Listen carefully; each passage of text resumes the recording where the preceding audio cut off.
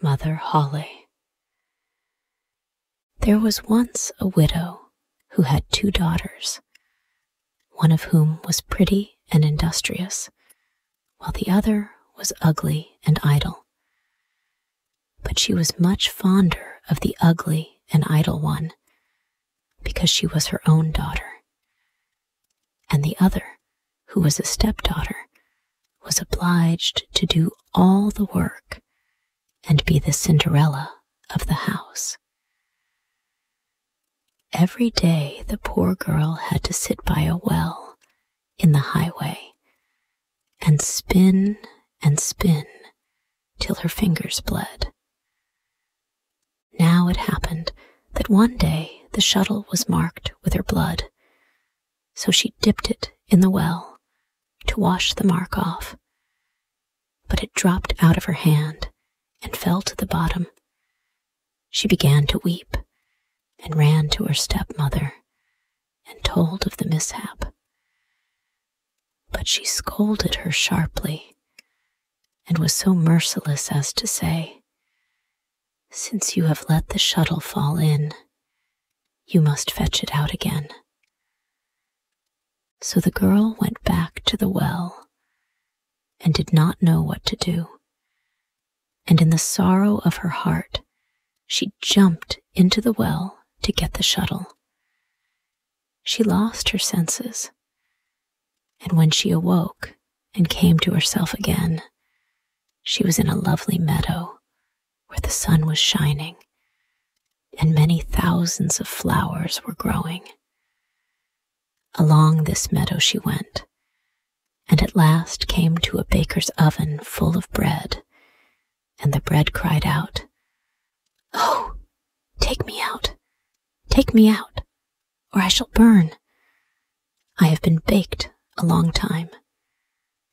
So she went up to it and took out all the loaves one after another with the bread shovel. After that, she went on till she came to a tree covered with apples, which called out to her, "Oh, shake me, we apples are all ripe." So she shook the tree till the apples fell like rain, and went on shaking till they were all down, and when she had gathered them into a heap, she went on her way. At last she came to a little house, out of which an old woman peeped, but she had such large teeth that the girl was frightened and was about to run away. But the old woman called out to her, "What are you afraid of, dear child? Stay with me. If you will do all the work in the house properly, you shall be the better for it. Only you must take care to make my bed well, and to shake it thoroughly till the feathers fly, for then there is snow on the earth. I am Mother Holly." As the old woman spoke so kindly to her, the girl took courage and agreed to enter her service. She attended to everything to the satisfaction of her mistress, and always shook her bed so vigorously that the feathers flew about like snowflakes. So she had a pleasant life with her, never an angry word, and boiled or roast meat every day. She stayed some time with Mother Holly, and then she became sad. At first, she did not know what was the matter with her, but found at length that it was homesickness. Although she was many times better off here than at home, still she had a longing to be there. At last she said to the old woman, "I have a longing for home, and however well off I am down here, I cannot stay any longer.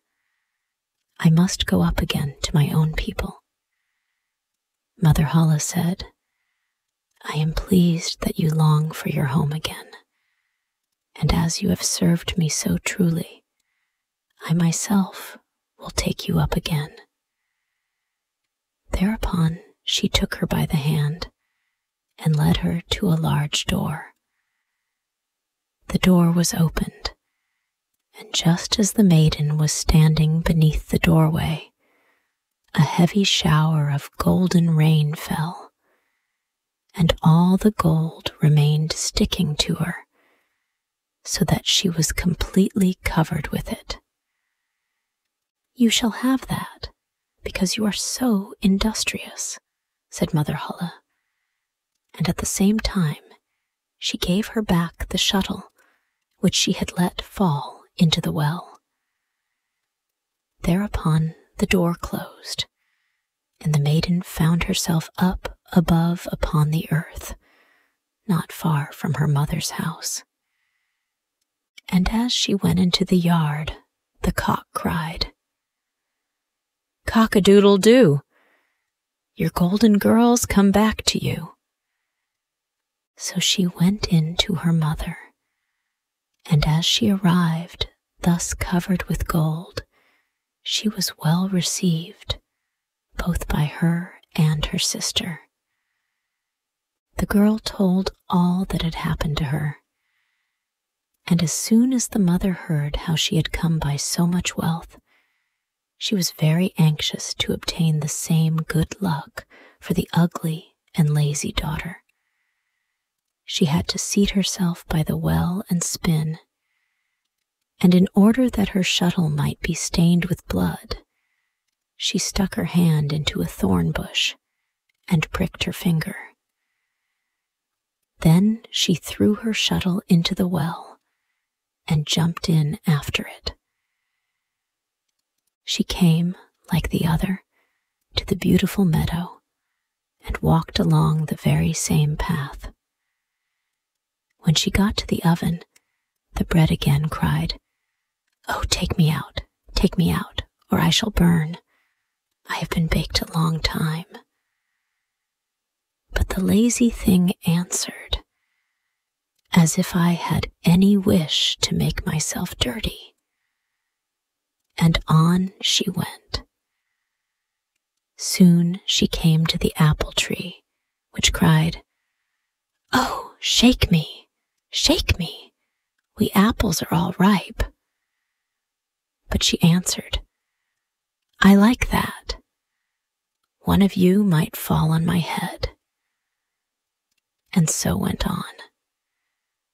When she came to Mother Holle's house, she was not afraid, for she had already heard of her big teeth, and she hired herself to her immediately. The first day, she forced herself to work diligently, and obeyed Mother Holle when she told her to do anything, for she was thinking of all the gold that she would give her. But on the second day, she began to be lazy, and on the third day still more so. And then she would not get up in the morning at all. Neither did she make Mother Holle's bed as she ought, and did not shake it so as to make the feathers fly up. Mother Holle was soon tired of this, and gave her notice to leave. The lazy girl was willing enough to go, and thought that now the golden rain would come. Mother Holle led her too to the great door, but while she was standing beneath it, instead of the gold, a big kettleful of pitch was emptied over her. "That is the reward of your service," said Mother Holle, and shut the door. So the lazy girl went home, but she was quite covered with pitch, and the cock by the well side, as soon as he saw her, cried, "Cock-a-doodle-doo!